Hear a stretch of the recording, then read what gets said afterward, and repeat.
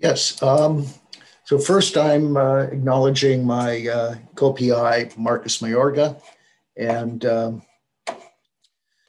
we're doing a longitudinal panel study of Americans' views.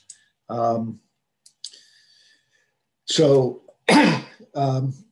we took a longitudinal panel study is where you're asking the same group of people questions at several times. And we used an online panel to recruit people. You can see we've done 4 waves so far.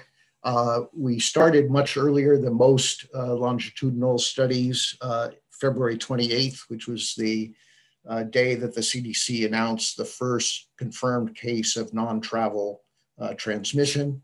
And we're at this point expecting to go much longer than most, if not all, longitudinal studies, just because we're doing this at much longer intervals, roughly 2 months apart, rather than the more common month apart or sometimes weekly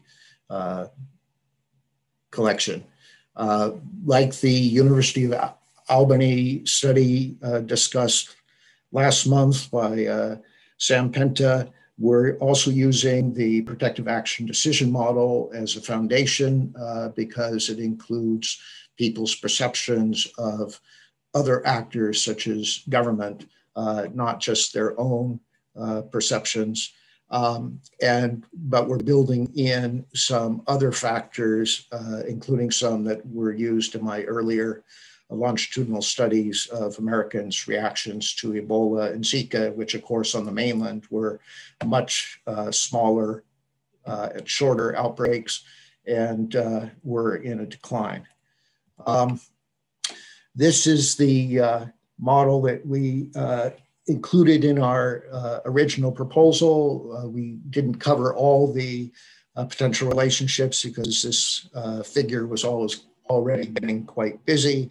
But on the right, you can see the threat, action, and stakeholder perceptions that are part of the PADM with regard to personal protective behavior decisions. We also wanted to explore support for various government policies like mask wearing mandates and the like.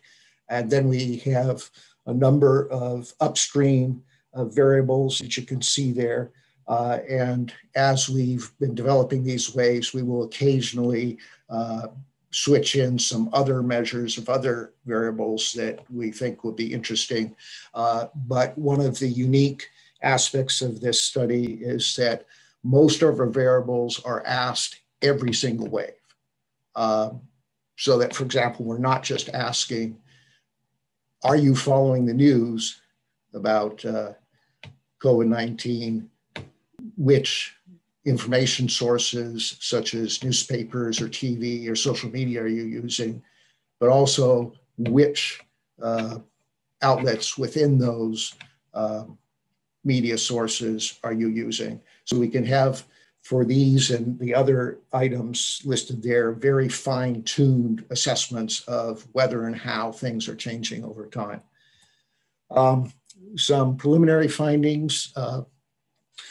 We found that a model very close to the one that you saw in the previous slide adequately fit wave 1 data on personal protective actions, but it did not fit policy support. Whenever we tried to put the policy support measures in, the model fell apart.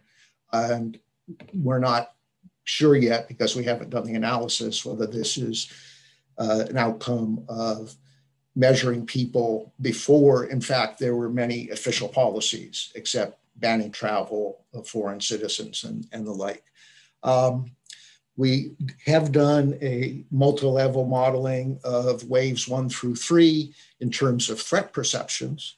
How much do people think they are personally threatened? How much risk is there for the US, for the globe? How much concern is there for local transmission? And we found, contrary to what the Ebola study found, is that there were no individual differences in trends. So there were not factors making some people say have their perceptions of risk go up faster or slower than other people. But we did find a number of factors, including dread and news following, which were also pertinent to Ebola and Zika, pushing people to have higher risk perceptions. And then one of the protective actions we had put in because of some anecdotes and news media stories was avoid Asians as a protective action, even though technically it definitely is not protective. And we found that if we measured people's anti-Chinese prejudice and their degree of tendency for conspiracist thinking and their notions of the efficacy of avoiding Asians and reducing risk, putting those in meant that the original direct relationship between avoid Asian intentions and conservative political ideology disappeared. So finally, I'll just say that I've already received help from Peter Rose, who presented in September on the UCSD big data project, in getting some case data for each of the states and counties from which we've recruited people for our study, so that we will later be able to assess how much that indirect experience might be related to people's perceptions.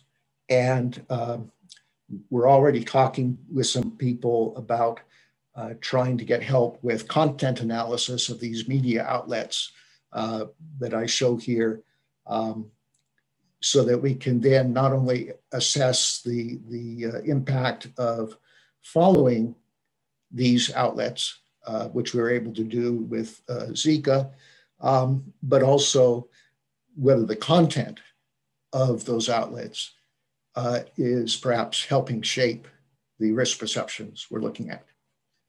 So, thank you.